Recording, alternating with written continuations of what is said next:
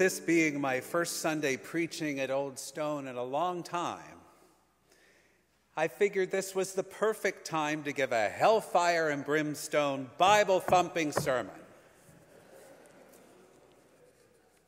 Just kidding. Actually, we need only watch the news and look at the world around us to see that we're doing a bang-up job of making here and now a living hell for one another.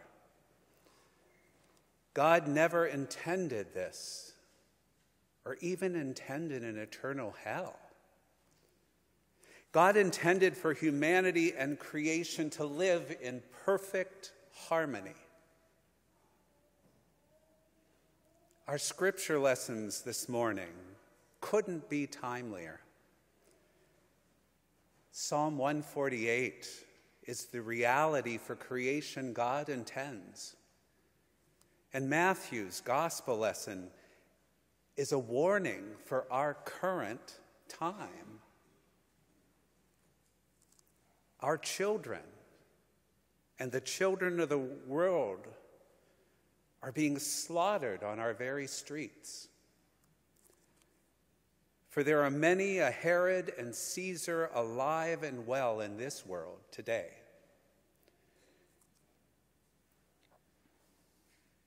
Now after they had left, and an angel of the Lord appeared to Hosea in a dream and said, "Get up, take the child and his mother and flee to Canada, and remain there until I tell you, for ICE is about to search for you and the child to destroy you."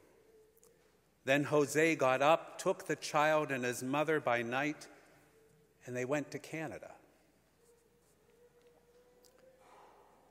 Refugee children and adults die seeking a better life in our country and into the countries of Europe, fleeing violence and corruption as our refugee savior and his parents did so long ago. Young and old alike die daily in our communities from opioid addiction.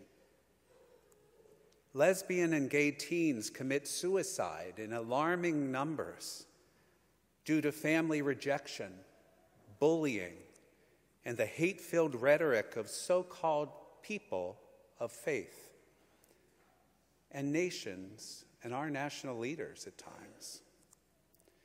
Transgendered men and women are beaten at times to death on our streets in Cleveland and in Lakewood and throughout the world. Mass shootings at schools, malls, and places of business continue to plague our nation.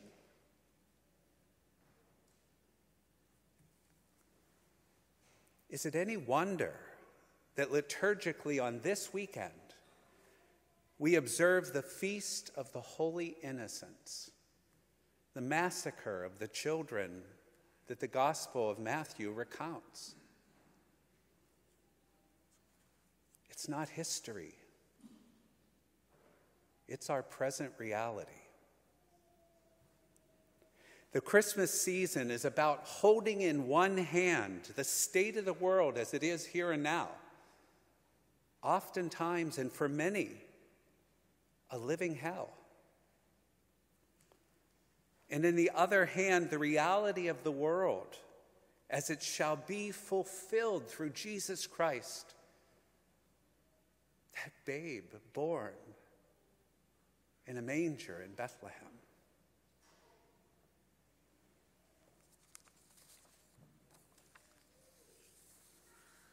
That reality, beautifully depicted in Psalm 148, much like the image of what I picture the Garden of Eden to have been, it isn't a fantasy.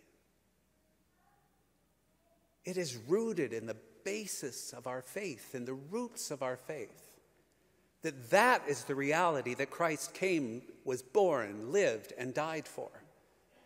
That is the reality that is unfolding even now in our midst.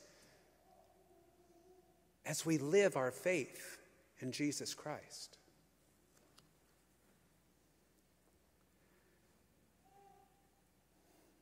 Part of the fall from grace, so to speak, was the dulling of humanity's senses to our interconnectedness with one another and with all creation, to the spirits within nature, the angels ever round about us, guiding us in worship, guiding us in life and faith.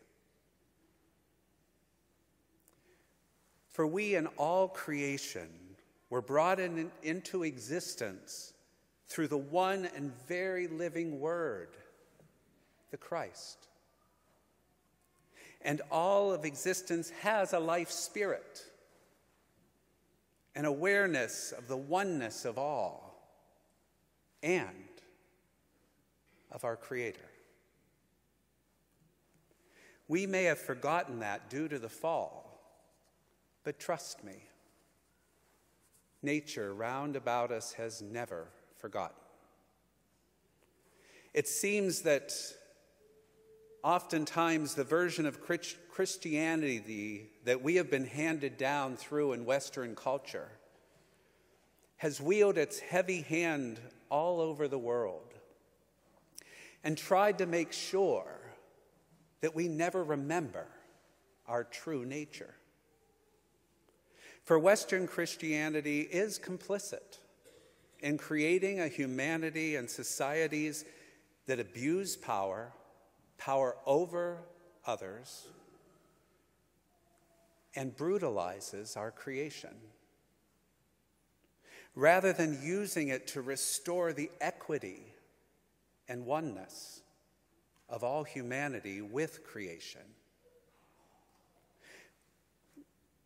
Unfortunately, Western Christianity has also birthed a spirituality of the holy me, personal salvation, and spirituality above all, and a spirituality of favor and of wealth. Yet in true relationship, there can only ever be a holy we. And that was made most evident in how God has manifested for us in the Holy Trinity. There cannot be salvation merely for individuals or even merely for humanity. For salvation through the one who created us is not only for humanity but for creation itself. As Paul writes in Romans chapter 8, for the creation waits with eager longing for the revealing of the children of God. For the creation was subjected to futility not of its own will, but by the will of the one who subjected it, in hope that the creation itself will be set free from its bondage to decay and will obtain the freedom of the glory of the children of God. We know that the whole creation has been groaning in labor pains until now. And not only the creation, but we ourselves, who have the first fruits of the Spirit.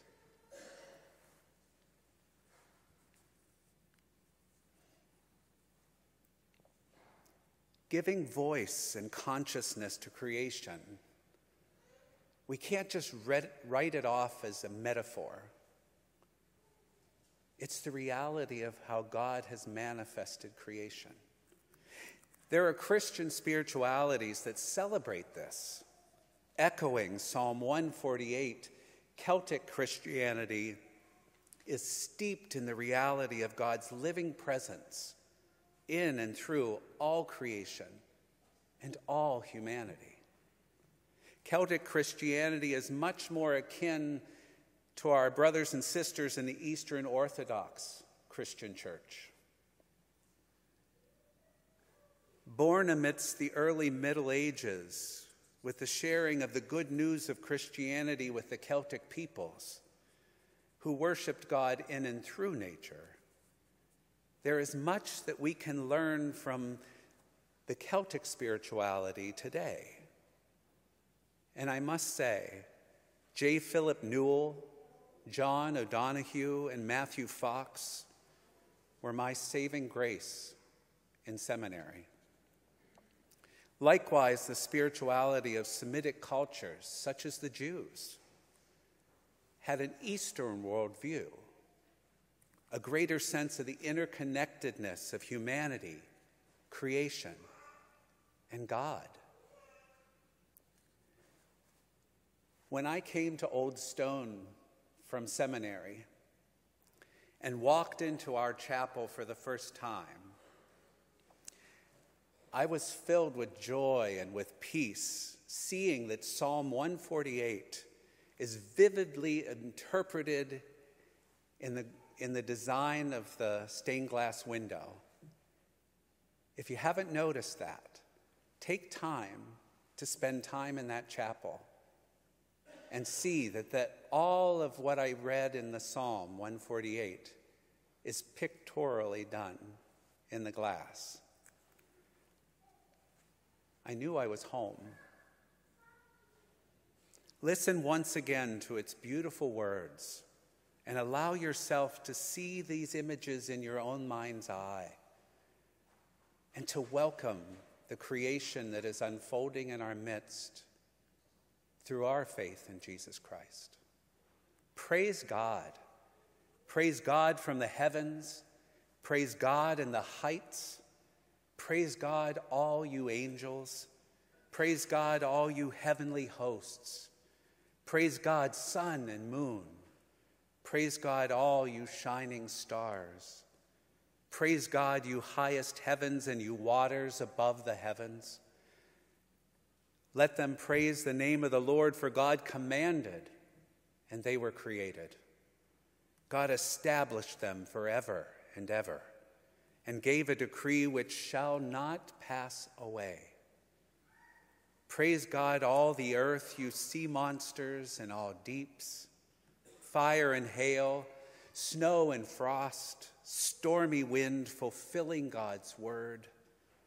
You mountains and all you hills, you fruit trees and all you cedars, you wild animals and all tame animals, you creeping things and flying birds.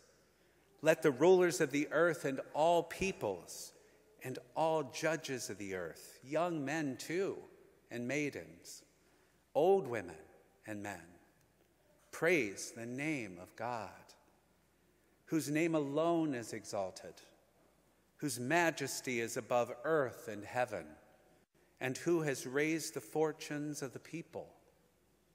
Be this God praised by all the faithful ones, by the children of Israel, the people close to God. Alleluia. Brothers and sisters in Christ, we cannot continue to allow the Herods and Caesars of our day to ravage creation and humanity through policy and prejudice. Creation waits with eager longing for the revealing of the children of God. For us, the children of God, to live into our calling of our faith, of our spreading the good news of the gospel. For us to participate in the healing of humanity and creation as co-creators with God through Jesus, our Christ. We are to care for one another and creation. We must listen to one another. We must listen for the voice of God in our midst. For not only we, but all of creation lift their voices to praise our God and await the fullness of God's kingdom. Amen.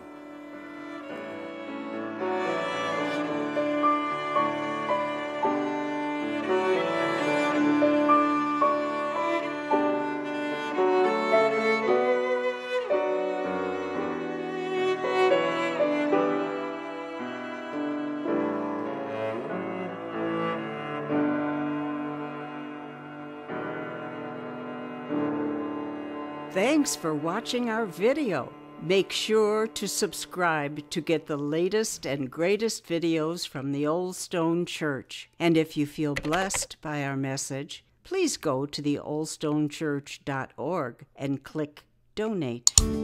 God bless you today and forever. The Old Stone Church. We've been loving Christ and serving City since 1820.